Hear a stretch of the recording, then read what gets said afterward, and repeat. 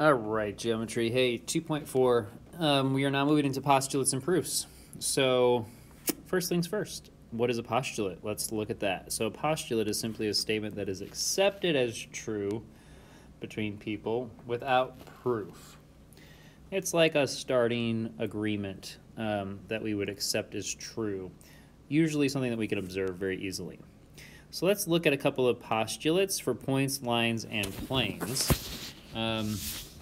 And we're going to be using these postulates today to do some basic proofs. So 2.1 says that through any 2 points, there is exactly one line. Okay, that's postulate 2.1. Make sure you get that into your notes. Through any 2 points, there's exactly one line.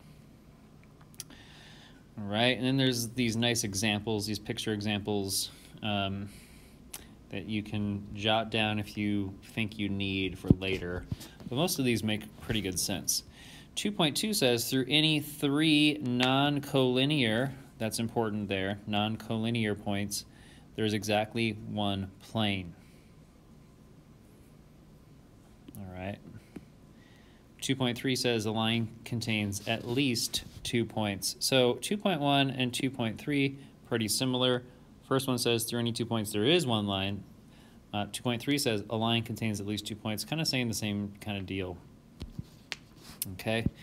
2.4, a plane contains at least 3 non-collinear points. Again, 2.2 and 2.4 kind of go hand in hand. Okay. Has to do with our definition of a plane. And then 2.5 says if 2 points lie in a plane, then the entire line containing those points must also lie on that plane. And there's a picture of that here. So if you have any 2 points that you put on a piece of paper, right? A plane, you can think of that as like a piece of paper. If you have 2 points on that and you connect those 2 points, then that entire line that you use to connect those 2 points is on that plane, right? So these are common sense kind of statements called postulates. A couple more here. 2.6, if 2 lines intersect, then their intersection is exactly at 1 point, which in this case would be P. And if 2 planes, or like 2 pieces of paper, were to intersect each other, they would always intersect at a line. In this case, that'd be line W in the picture that's given. All right, so we can use these now. So make sure those are all in your notes and you have them down. And then for example 1, it says state the postulate that can prove these things. So here it says points A, B, and C determine a plane. Okay, well you're not going to have these all memorized. So you can just refer to your notes when you need these, and I'll let you use your notes even on the test here. But for A, B, and C, if there's 3 points that determine a plane, which one of these would that be? And you can make the argument for 2.2. I think you could make that argument, and for 2.4. Okay, so probably either one you can make the argument, but yeah, I would go with probably 2.2. Through any 3 non-collinear points, there's exactly one plane. Okay, so we have 3. Notice they didn't say non-collinear there. Should have, but didn't. Anyway, postulate 2.3. 1b says planes P and Q intersect at a line. Okay, there's only one that could possibly be. If 2 planes intersect at a line, that would be 2.7. All right, so postulate 2.7. Now let's look at examples. So the first example in your book, you'll be doing that, just using your postulates that you wrote down, okay, as a guide, and then coming up with the one that makes sense. For example 2, it says determine whether the statement is always true, sometimes true, or never true, and then explain yourself. So here it says 2 intersecting lines determine a plane. So you have 2 lines. If those 2 lines intersect, does that determine a plane? Well, if you're in 2 dimensions, it does, but in 3 dimensions, not necessarily, right? Because you could have one kind of coming out of space intersecting with one here. So I would say that would be sometimes true. 2 intersecting lines determine a plane. Sometimes this would be true, but not necessarily always. Okay, and 2 dimensions it would be true all the time. For 2b, it says 3 lines intersect in 2 points. So do we ever have 3 lines intersecting in 2 points? Let's see if we can make that happen. Well, if we put one right here, the 3 lines would intersect at 1 point. If we did, let's do it a little different. Like if we do this, okay, here we have 3 lines intersecting in 2 points. This technically works, but I think they want the 3 lines all to intersect, and these are technically looking parallel. So if they're not parallel, they'll eventually cross. So I think we should show that slightly different. What if we did it like this? Okay. If we have something like that, then we'd have 3 points. So if the 3 are going to intersect, notice that means avoiding parallel, because parallel could make this true, then this would be never true. As long as all 3 lines intersect, there's no way to do it in 2 points. Okay, so example 2, you'll be doing some of that sometimes, always, never. And then here we go for the proof process. Let me erase some of these annotations real quick. Sorry, guys. So proof process. Make sure you get this into the notes. So you're probably going to have to pause the video here because I make you write these down. So with a proof, you guys, I'm going to only make you do one type of proof this year. We're going to focus on one type of proof. The type of proof that we're going to look at is the 2-column proof. Okay? There's other types of proofs like flow proofs, written proofs. You know, there's different types of proofs. Just to make it less confusing, we're going to just focus on a 2-column proof. On a 2-column proof, what happens is we put the information that we're trying to prove, or like the thing that we're trying to say, we put that on the left side, and then the reasoning for the statement is on the right side for a 2-column proof. Okay? So the reasoning always goes over here, and our statements always go on the left. So now that we know that, let's look at the steps for doing the proof. Okay, so the first thing is we're going to state the given. So they're going to give us some information to start with. We're going to put that information here. And then the reason that we always give for the step 1 is the reasoning is that it is given. It's given to us. Okay. For step 2, it says state the theorem or conjecture to be proven. Okay, so that's the thing we're trying to prove. So it'll say something like prove that line AB is parallel to line BC. I don't know, give something kind of crazy. But whatever we're trying to prove, we're going to put down here on a 2-column proof. So this is the thing to be proven. Thing to be proven. Okay. And sorry, I don't know what's going on with my pen there. And then step 3, it says create a deductive argument by forming a logical chain of statements linking the given to what you're trying to prove. Okay, so think of it like a chain. This is also, think of it like a paper where like it just one thing flows to the next. So each thing has to be determined by the previous thing that you've proven. So it has to be a logical chain of events that somebody can read through. Step 4, you're going to justify each statement with a reason. Those reasons on a 2-column proof go on the right side. These are always going to be definitions. Make sure you get this in your notes. Algebraic properties, postulates like we just learned, and theorems. Okay, so you're going to learn a bunch of these things in the weeks to come, and you're going to use them in proofs. Excuse me. And then step 5 says state what it is that you have proven.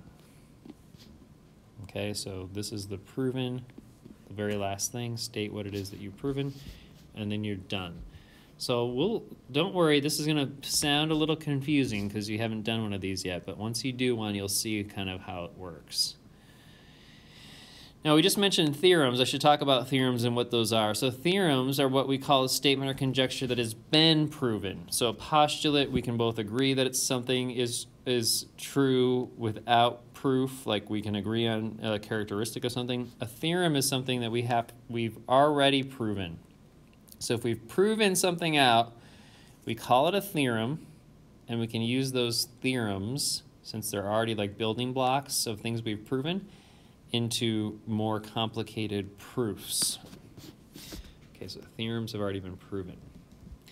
Example 5. So it says, given that C is between A and B, let's draw a picture. Okay, so here's line A. Don't know what's going on with my iPad here. Given line A, B, it says C is somewhere between, and then it says that A, C, and CB are congruent. That sign means congruent. Okay, so we'll put C right there in the middle. Write a 2-column proof to show that C is the midpoint of line AB. All right, so here, this is how one of these 2-column proofs go. The first thing we're going to do, we're going to state the given. So the given is that C is between A and B, and we're also given that AC is congruent to CB, and then our reason is that this is given. Okay, our proof statement, so following our chain up here, the theorem that we're going to prove is that, the thing to be proven is that C is the midpoint of AB.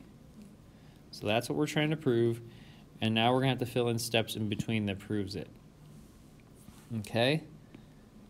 So, the first thing that we have to do, since it was given that C is between A and B, and that AC is congruent to CB, we can say something about this. We can say, since that's congruent, we could say that AC is equal to CB, and we can use our definition of congruence. If two things are congruent, we know that they're equal, so we can now say that they're equal.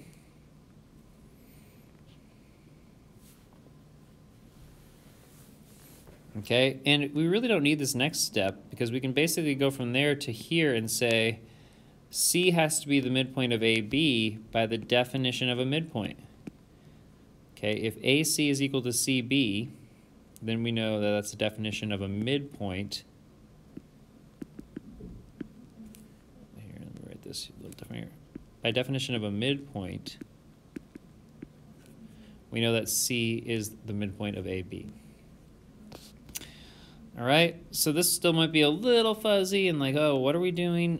Don't worry, we'll do a lot more of these. I'm going to do some algebraic ones, which is what we're really going to focus on this time. So let's look at that. Before we do that, we need to know some properties of numbers. So this should all be reviewed from Algebra 1, but we have a bunch of different properties here. I'm going to only focus on these first 4. But notice the other one that we'll use a lot of here would be the distributive property, and also a substitution we use a lot as well.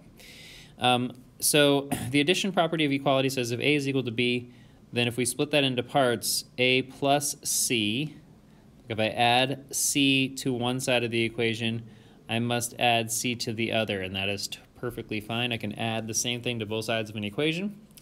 The subtraction property says I can subtract the same thing from both sides of an equation. The multiplication property says I can multiply both sides of an equation by the same number and they'll still be equal. And then the division property says I can divide both sides of an equation by the same number and they will be equal. So we're going to use these properties along with a couple of these others here. So I think we all know the distributive property. We did that a ton in Algebra 1. For substitution, you guys, if I say something like 2 plus 3, and then on my next line down, I change that to 5, whenever you perform an operation like this, that is known as a substitution. Okay, so we use substitution a lot in math, whenever you solve a part of an equation that is a substitution. So let's look at this algebraic proof for this guy. So the very first thing is our statement is going to be the given. So our given is 5x plus 1 over 2 minus 8 is equal to 0. That's given to us. And now what they want us to do is algebraically just show step by step how we would solve this. So the next step down might say 5x plus 1 divided by 2 equals 8. Okay, how did I get there? I added 8 to both sides. So whenever you add something to both sides, that is known as an addition property. So this is the addition property of equality. You can abbreviate, that's just fine. The next thing I would do to solve this is I would multiply both sides by 2. So if I do that, I would get 5x plus 1 is equal to 16. And that's the multiplication property of equality. And then I would subtract, right? So I would subtract 1 from both sides. So I would say 5x is equal to 15. Okay, and how did I get from here to here? That was known as the subtraction property of equality. And then lastly here, we could say that x is equal to 3, and actually you can probably just go straight to here. And to get from here to there, that would be called the division property of equality if we divide both sides by 5. Okay, so there's an algebraic proof. It's just kind of basically telling a reason for each of your steps. And that's it. So you guys, today for your homework, I have a homework sheet. I'm not sure, don't worry about the numbers that are on this thing here.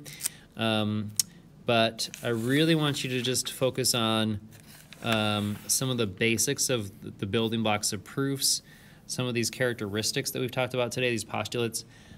So use them, get used to them, get comfortable with them. Anytime it says that you are to write some kind of proof, from now on, even if it's a flow proof or a paragraph proof, we're going to change those directions to 2-column. Okay, so you will always be writing 2-column proofs. 2-column proofs look like the one that we just did, where you give a statement and then you give a reason for your statement. All right, we'll do some more of these in class. We'll catch you guys next time.